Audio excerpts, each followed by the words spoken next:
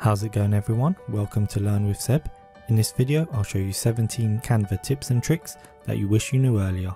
My goal for this video is to show you new techniques that will help you improve your productivity and make it easier for you to create designs. If you come across a tip that you like, that you think will help you make better designs, please hit that like button and feel free to subscribe for more videos. I personally like tip number 13 and 17 in this video, as they show how powerful Canva has become and the cool things you can create with it. So, without further ado, here are 17 useful Canva tips and tricks that will hopefully make your life easier and more productive. I'll keep it snappy, so feel free to pause and rewind if I go too fast, otherwise let's get straight into it. Tip number 1. Quickly add text using the text shortcut.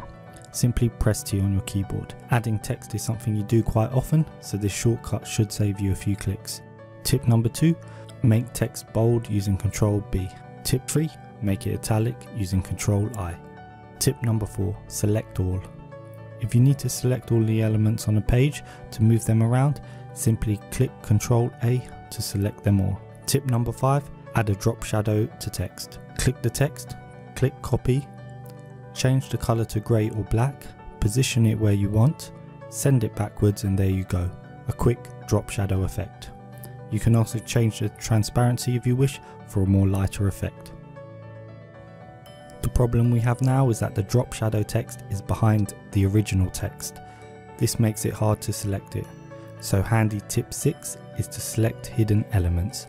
You can do this by command click on a Mac or control click on Windows to select the hidden element. You can then delete it or move it around, which leads us to tip 7, moving elements using the arrow keys.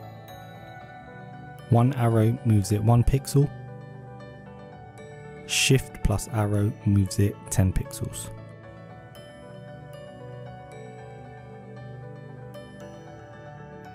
Now if I want to move it, I click and it just moves the top layer. Therefore tip 8 is grouping elements. Highlight both layers, then click group. Now you can move everything as one. You can easily undo it by clicking undo. On to tip 9, and this is a good one, change background colors. If you have a background on your page, click on it and you'll see a color box in the top menu. If you click this, you can select a color and the background will change to reflect that color. This works for graphic backgrounds as well as photos. Tip 10, while we're on the subject of colors, if you use the same colors over and over again, you can save them as brand colors so they instantly become accessible in the color menu. You can do this by clicking menu, brand kit, adding the colors to your color palette. You can add a couple colors in the free versions and more in the paid version. I will just pick 3 random colors as an example. I'm not a professional designer, as you can see, so these 3 may not go together, but you get the idea. Now, when you go back to your designs and click on color, the brand colors are now saved for quick access.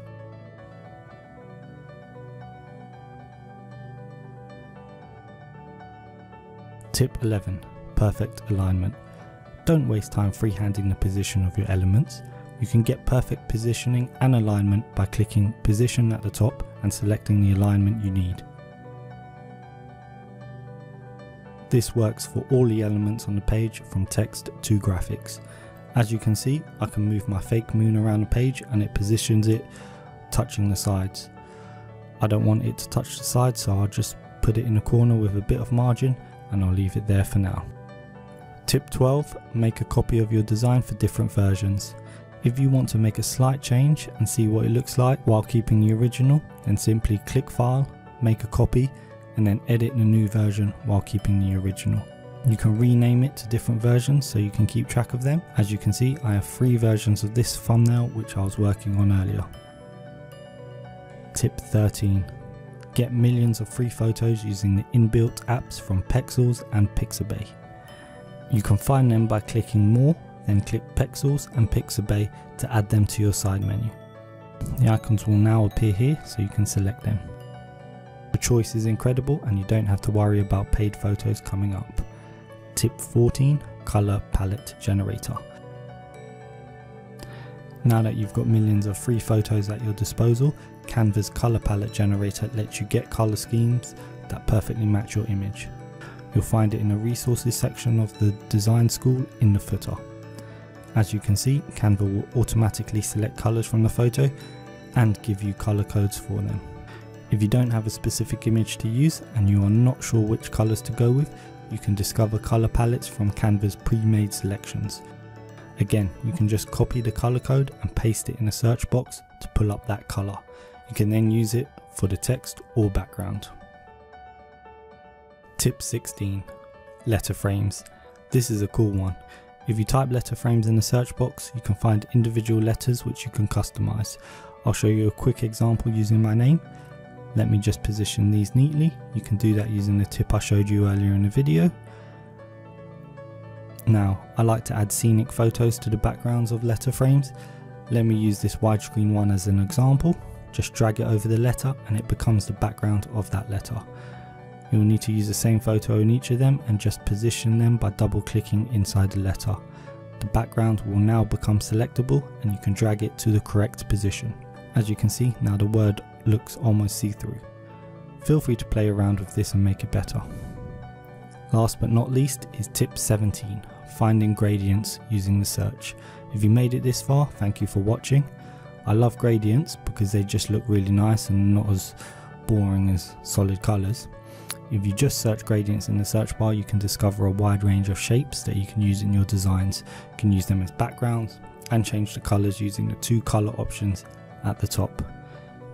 I made a quick text background here, but you can use it for anything. You can even add them to the letter frames I showed you in my previous tip. So there you go, have fun creating designs and feel free to let me know what you think. Hope you found that video useful. As always, thank you for watching. Feel free to like and subscribe for more tech tips, tricks and tutorials, and I'll see you in the next one.